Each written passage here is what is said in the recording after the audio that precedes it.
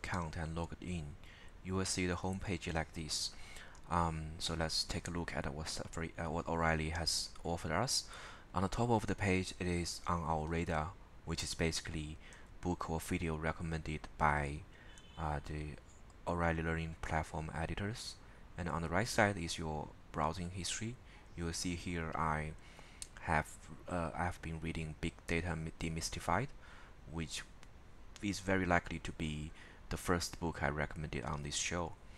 Um, then you'll see live online training. So basically, live online training, as the title suggests, is the uh, real-time training sessions.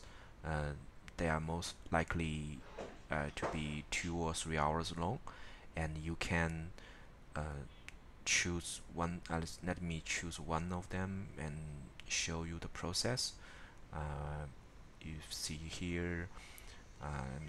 Let me check this one. Building your LinkedIn network by Kevin Cho. You will see here is the scheduled live session time, which will change to your local time. If you're seeing here is 1 a.m. to 3 a.m. It's not actually CST because it actually reflects my time zone, which is in Shanghai.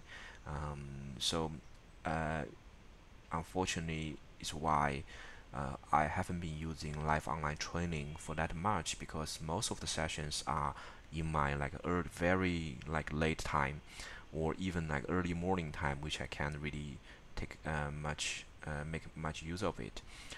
But most of them are really insightful, and you can see here you will see the contents and what the instructor background and the schedule, and sometimes they will provide you with your specific materials that you can read before you attending this live training, which will make it much more useful. If you sign up this course, you will see his add to calendar. Um, you will have the ICS file that you can easily import to your Outlook or Google Calendar that reminds you before the session opens. So since I'm definitely not attending this one, let me just withdraw from this course so someone else could attend it. Okay, so that's live online training. It will cover a lot of topics from, you see here, is basically from Python coding to innovation to product management to communication, and here again machine learning models and stuff like that. So you will have online session and group chat and session Q&A. So it depends on whether you have the time to attend these kind of sessions. Okay. Then we have learning paths. So learning paths are basically combination of books, videos, and other resources that the editors have compiled for this specific topic. So let me click this one is computer vision projects with Python hands-on. You will see here basically you will have 3 hours, almost 4 hours of videos from the computer CV project with Python 3, and then advanced CV projects. So basically, 2 video courses combined into one, which are very good for those who wants to learn something from the very beginning or have a very structured understanding of certain topics. So these kind of learning paths are usually more tech specific. It's usually around Python or other programming software, but that's not exactly the case. But you can take your time and look if you have something that can meet your requirements. And then we have case studies. So case studies are basically industry experts who come in and showcase their specific topics. So each case studies is around, I think it's around 1 hour. So for example, the one I clicked is how Uber used the natural language processing and deep learning. It's presented by I think it's Uber AI Labs. So basically, natural language processing and deep learning to improve customer satisfaction, which is something I would be really interested in reading. Case studies are mostly from like real world big companies. You can see here Uber, IBM, Mastercard, and other companies. So the one I really enjoyed, this one, how civics analytics create more effective data driven. So civics basically the data analytics team that worked on work on Obama's re-election campaign, and they talk about because Obama proposed this ACA bill, and they try to reach those people not covered by medical insurance. So it's very interesting how they use survey and reported data to map out these areas that they can send out targeted advertising. So very interesting. And then recommended for you basically are the recommendation engine for the O'Reilly online platform. But I have to say this is one of the features not really working quite that well for me, because um, for the recommendation to work, you really have to give let me give more user input, and I'm not really sure I the data they have using to create this recommendation is really relevant to what I've been reading recently, because I've seen this the Phoenix Project book, which sorry, I don't really have the interest to click on to see what it's really about, but I have seen this book been here for a long time, and I have been reading continuously, and I think it's something they really should spend more time working on that. Um, and the one I really used a lot is the recent editing, because part of my habit is each of week I really like to just open this tab and see what surprise that O'Reilly can offer me in their latest edition.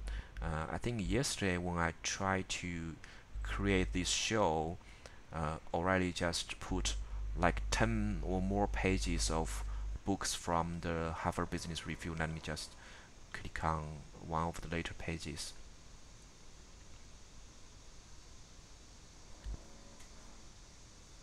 It seems they have been adding a lot of like 10 or more pages new content, which is great.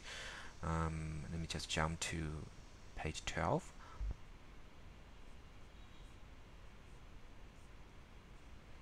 Still, I'm not seeing the HBR stuff. Let me check.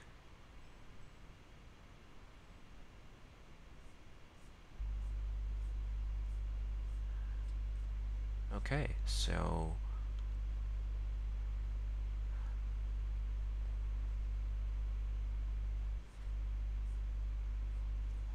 wow, so they have adding like over 20 pages of new books during the last 24 hours. That's amazing.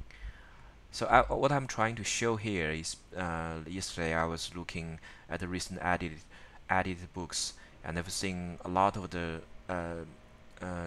books published by Harvard Business Review, which is one of the main reasons I really enjoyed reading the O'Reilly Learning Platform, is because the website seems like to be really concentrated on the technical side. You would not be surprised, because O'Reilly publishes a lot of the technical books covering like big data, Hadoop, and Python, and you will not be surprised on that. But it also covers like publisher like let me just do a little search here. Like it will cover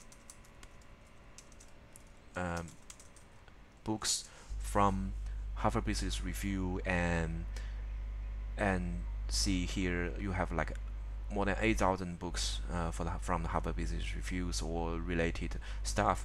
And also like I've been seeing publishers like MIT Sloan Management Review, so they're more like a strategy side. So for me it is very good match, because I do not want to see just like coding stuff. I want to see how it works and how the business are trying to understand like how these new technologies, how they work, and how they are creating new value. So that's something really draws my attention these days. Okay, let me just go back and see the popular videos. You as the title suggests, is like popular videos, and you can spend more time looking on that. And online tutorials is something interesting that I think have great potential, but I don't think already spend a lot of time working on that yet, because what it means is basically you will have a video on the top, and you will see basically the transcript rolling down as the video is showing playing itself.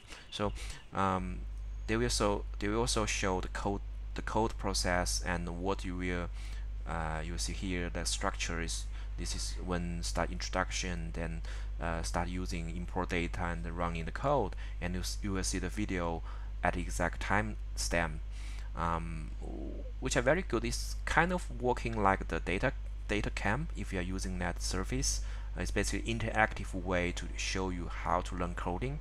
But as I said, I don't think this has been updated that often, and some of these tutorials have been here for a long time.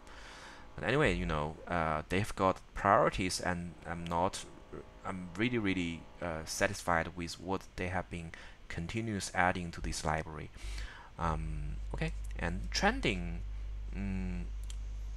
Trending is actually more useful than I thought, but because I have a very specific interest in what I'm trying to read from O'Reilly, so I don't really spend much time looking on that.